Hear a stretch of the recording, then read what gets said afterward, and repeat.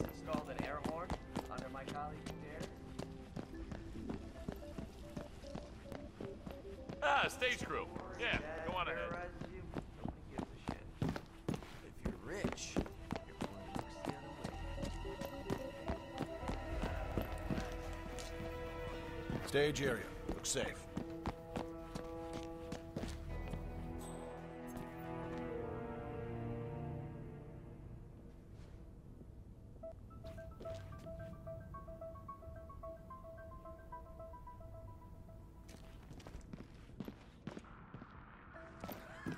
Stage crew. That way. Oh, believe me, it's soundproof. The sound booth is soundproof, my friend. Okay? Wait, what? Wait, what did you do? Nothing.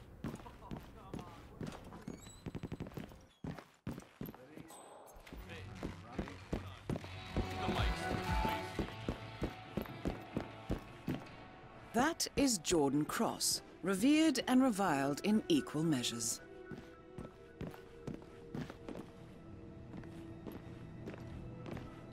Seriously, what is wrong with these people? What, darling? It's all organic. It's all American. It's not organic if you have to transport it halfway across the globe. Haven't you heard the phrase, shop local?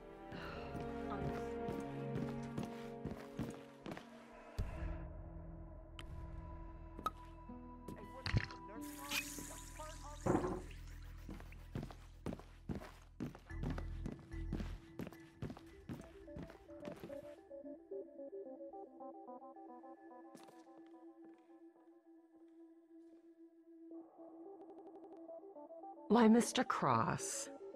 Dexy Barrett. I have the recording you're interested in. Well, your son listens to me, that's how. I told him I would destroy it. Still, it took some very hard work on my part. So that's the situation.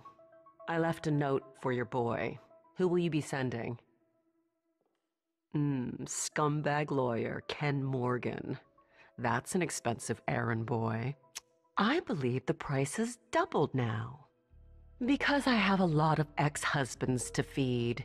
And, well, I just really dislike you, Mr. Cross. Your ruthless nature takes my breath away, even by my standards. In fact, I'm betraying your one and only son's trust just by talking to you. So pay up. Those are the terms. Oh shit! I will spew in a matter of seconds. Please let me through!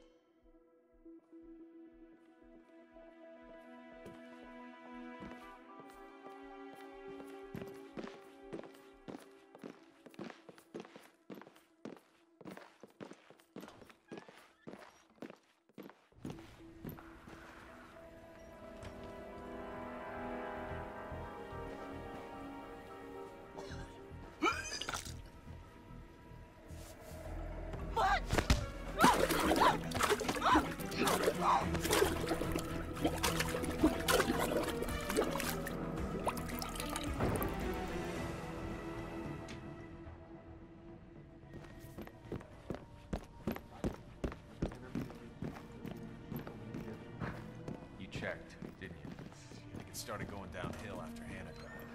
She... friend dies.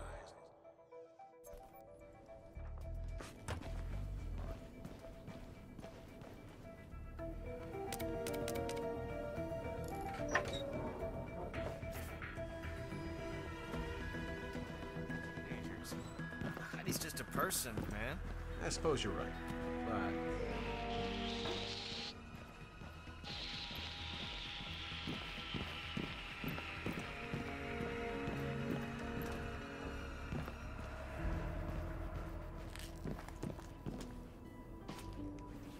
You always put words in my mouth and always stumbling right behind me when I'm trying to talk. I never said that.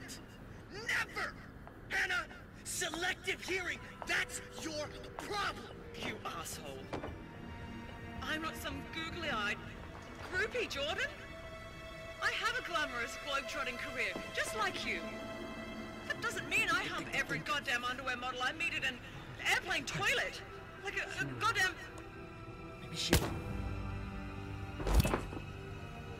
Target down. Next up, Ken Morgan.